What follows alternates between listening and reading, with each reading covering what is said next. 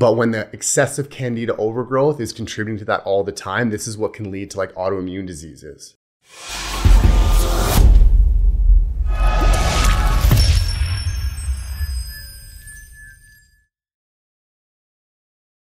You know how you have all these health issues and you can't figure out what it is. You tried so many things and you're just not getting any better. Well, it might be Candida. Candida is very common and it can greatly affect you systemically. So many health complications can be linked back to Candida being the root cause. Now in this video, I'm gonna explain what Candida is and how it affects you. I'm not gonna go into treatment because that is out of the scope of this video. There's a lot of complexities to it and you have to be safe with what you're doing. But having a little bit more understanding of Candida can maybe help take you down a better route in addressing your health complications. So I'll try to keep this as simple as possible, but what Candida is it's a fungus. And probably the easiest way to contract an overgrowth of Candida is immune suppression. As soon as that immune system becomes suppressed, Candida can thrive. Now it's important to understand that Candida is supposed to be in your body. It's just the overgrowth that leads to these health complications. A big place for Candida as well is hospitals. This is why a lot of people after they've had surgery fall ill or take a long time to recover because they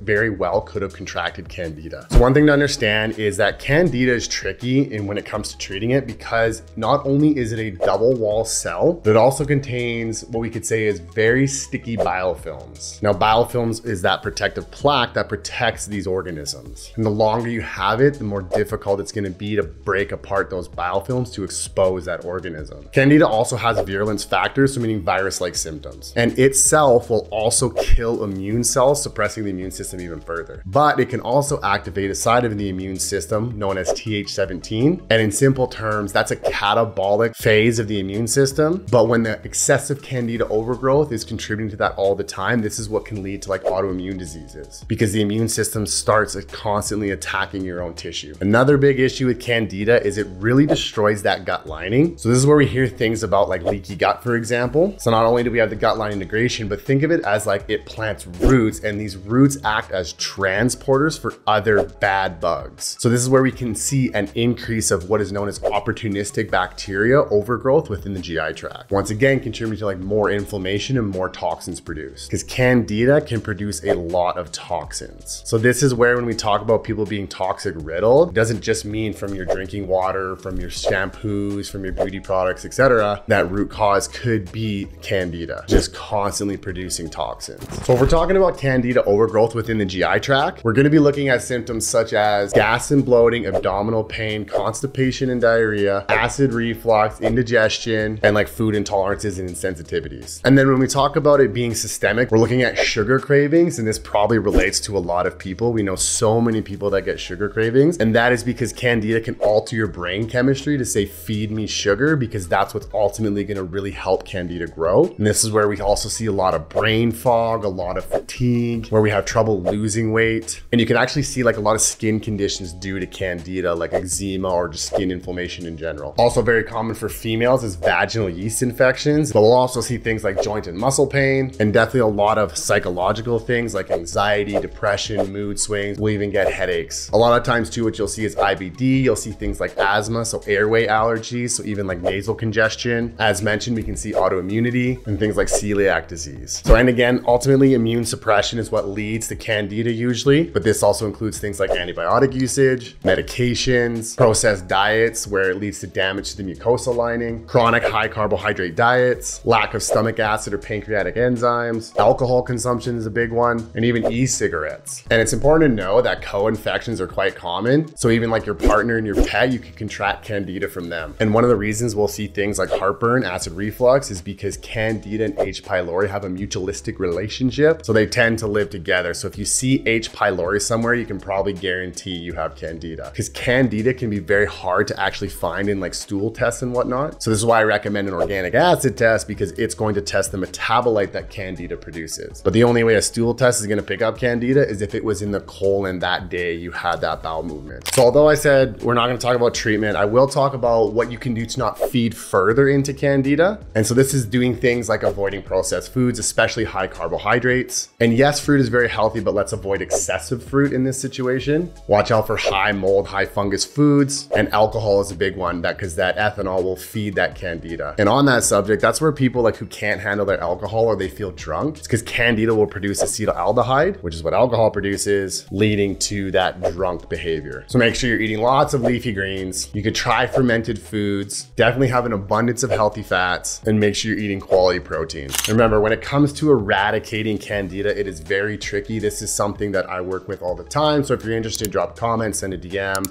and I'd be more than happy to discuss how we can move forward with eradicating your Candida overgrowth.